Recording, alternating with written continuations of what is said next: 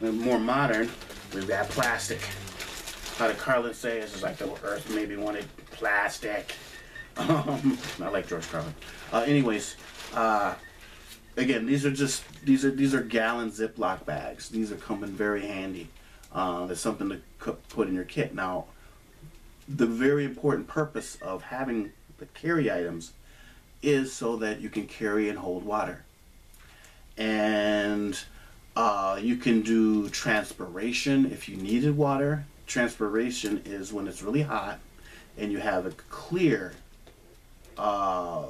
plastic bag or sheeting, and you can wrap around a non-toxic or non-poisonous plant, bush, or leaves that are alive attached to the tree or bush, and in a few hours the condensation from the plant collects on the vapor from the plant collects on the bag, which creates condensation, which starts to drip down and starts to form little bits of water.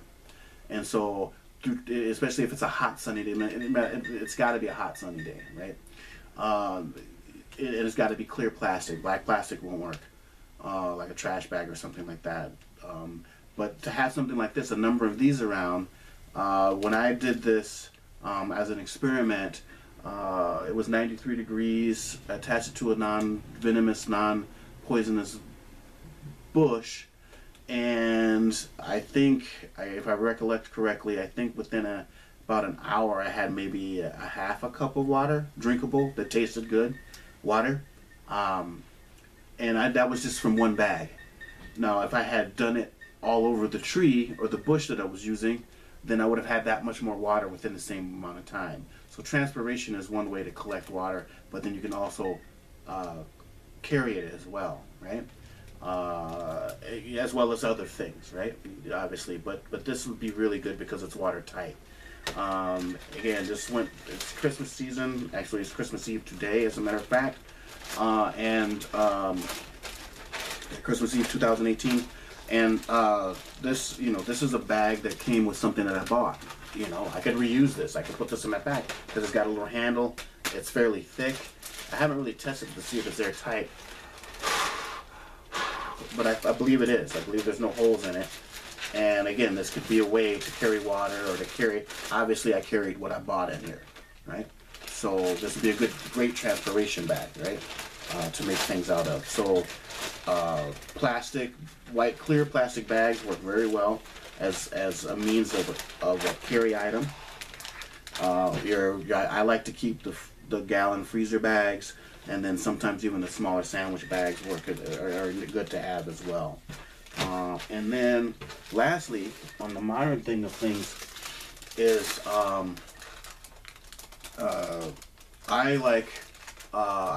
really appreciate Big John of the Prepared Mind. I really like his approach and just having the prepared mind for preparedness. And he's created the preparedmind.club. And he's, there's vetted items that you can get and procure as it relates to survival and prepping. And one thing that I bought from his website, the preparedmind.club, is this water carrier. And it's got a handle, and I think this holds like 3 to 5 gallons of water. Now the problem with that is that it's going to be hard to carry. It's going to be heavy, right? And in let's say worst case scenario, emergency scenario, other people are going to be looking for water, and so most likely, if they see you walking around with a big gallon of water, you might have to defend yourself and your water supply. So, but short of that, this would hold, for a temporary settlement or a stay, this would hold enough water for you to sustain on for a few days. And you could also, it's got a nice little cap on it that you can undo. I was trying to keep this unopened, but I'll go ahead and open it up so you can get a better look at it. But it unfolds like this, and it looks like this. And it's got the cap here where it's easy to fill. It's got a handle where it's easy to carry. And it's kind of got a box. The way that it's folded, it's kind of like a box opening. So this will get wider as it expands with water. And it obviously breaks down. And so this is something I would keep in my car, especially something this size. I mean, you know, in any pack that I carry, and I could possibly fit in a pretty decent sized backpack, but I'd rather just stick with the plastic, the smaller ones. Again, I'm worried about caloric output and carrying too much. So this is a good find, a good buy, I think.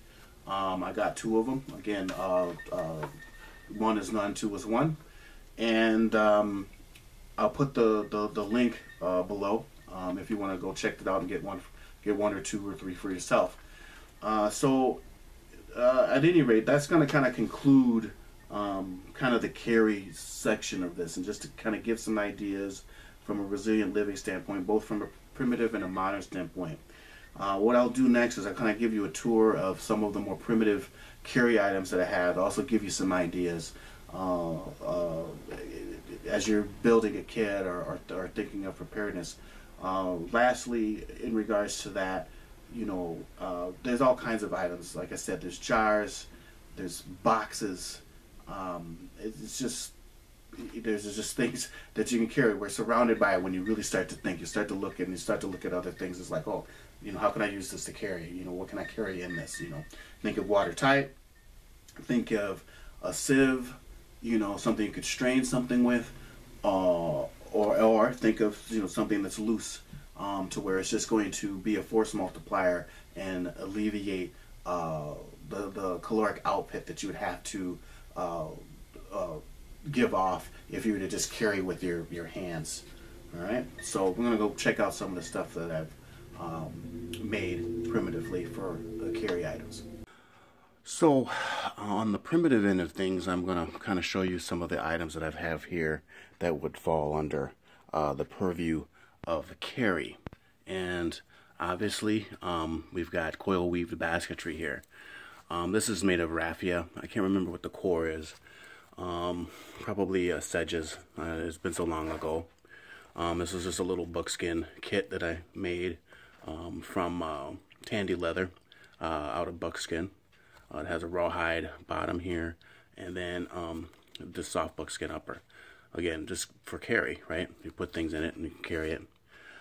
Here's my very first project where I met Dennis Chilcote, a birch bark artisan, and he also makes brooms. Really cool brooms, and he's an instructor at the North House Folk School in Grand Marais, Minnesota, and he did a community ed class that I had to take. Got to know him, got to know about the school, and this was my first birch bark project. Again, more sedges, more coil weaved basketry for carrying or holding here. Again, this is a kashishi from the Brazilian martial art form of capoeira, and this is used as a rattle. It's a rattle. Here's another rattle I made, by the way, out of rawhide. But more importantly about this subject, this is a birch bark berry basket that I learned how to make from Dennis Chilcote, as I mentioned earlier. So this piece and this piece is made of birch bark with spruce roots here. And then this is just no, these are spruce lashings here, sewing here. And then this is willow basketry here.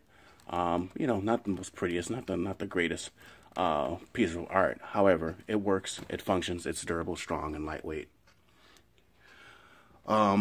Again, let's see here. This here is a black ash basketry I made from a class at the North House Folk School. We actually pounded out the weavers from a log of black ash. It splinters really well for this type of work when you pound it out. And it's got canvas straps here, and I made an extra liner as a third carry item, or double carry item. So you've got the basket itself, and then there's a bag that I made that fits on the inside to protect the inside, but it's also a second bag that's just as big as this basket. So this is a 2-in-1 basically. So then we come down here. This is a little project I tried on my own out of cattails, and this is this cattail square basket. You know, again, it's not a great work of art. I was playing around, trying to experiment with the medium, understand what it is, but it's carrying some tea in it. It's like a carry it's like a little basket. Again, another sedges with a cap, a pine cone cap, or handle with a lid. And this is sedges, coil weaved. A possibles bag out of buckskin, one of the first projects I've made. I'm using a cattail stock as a button here. These are some clay pieces that I did from some clay that I harvested from construction site. And it turned black. I really wish I could remember what materials we were using to fire this to make it hard. But at any rate, it turned out pretty well. And this is another one that I made, and it's out of, it's the same thing, same clay. And it's got a chip in it because something fell on it. But it's carrying some acorns, white acorns in there. Got little feet. And this is back in the day, my first tracker school here. The certificate's there.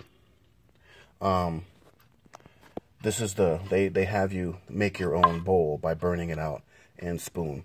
What frustrated me was people cheated and went to make chopsticks. Yeah, okay, great.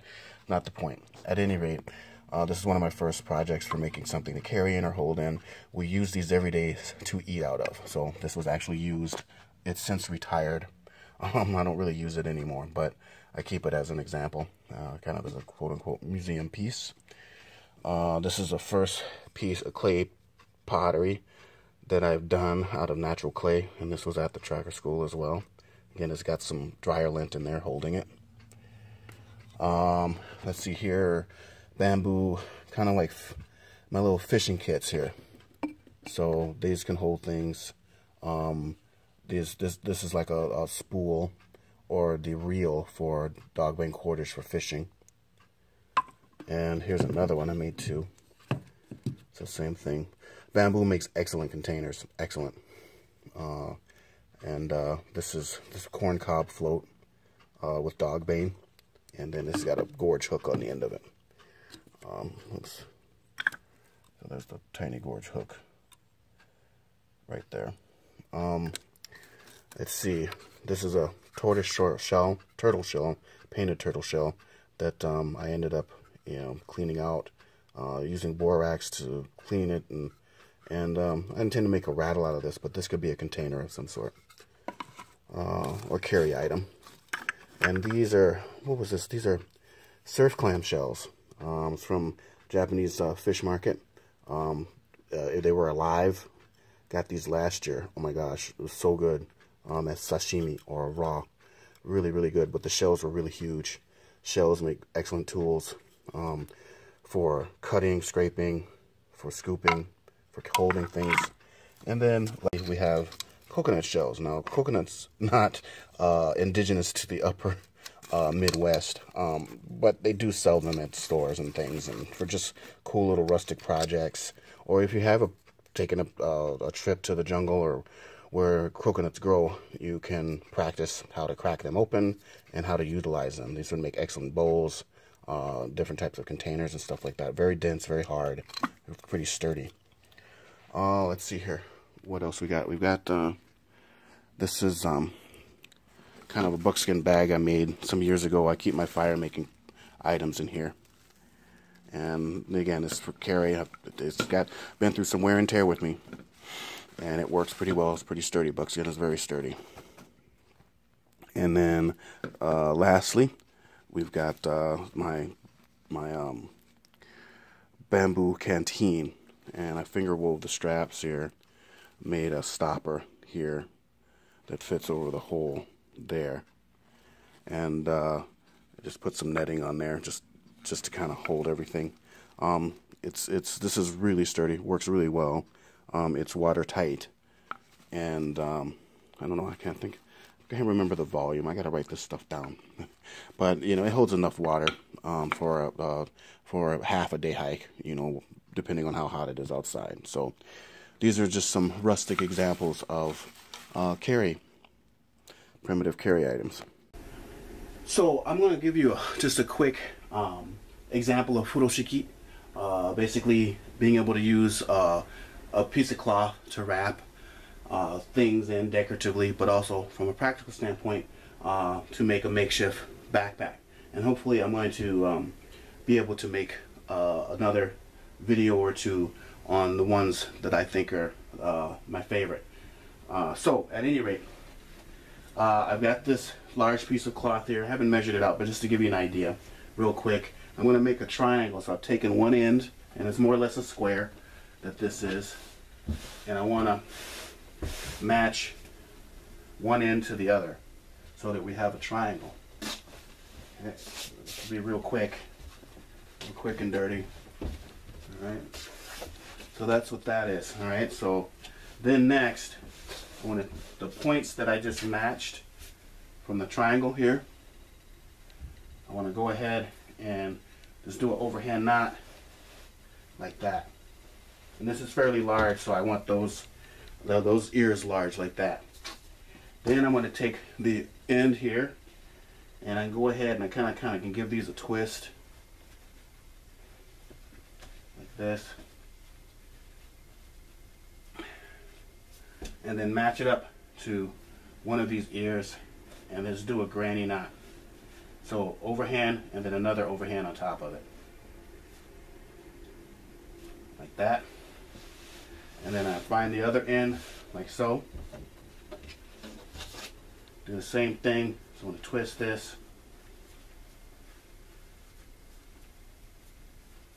And then I want to do an overhand and then another overhand for a granny knot. And this pretty much forms our straps like that. And then we can go ahead and take our item and put it in the middle like that.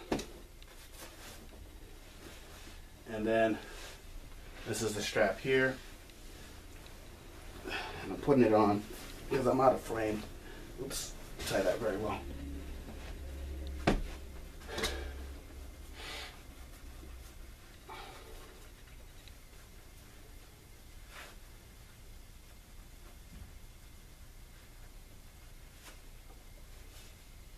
Yeah, there we go. And then what I can do now is I can just take this like this, and then I just sling it on. And it's more or less on my back, right?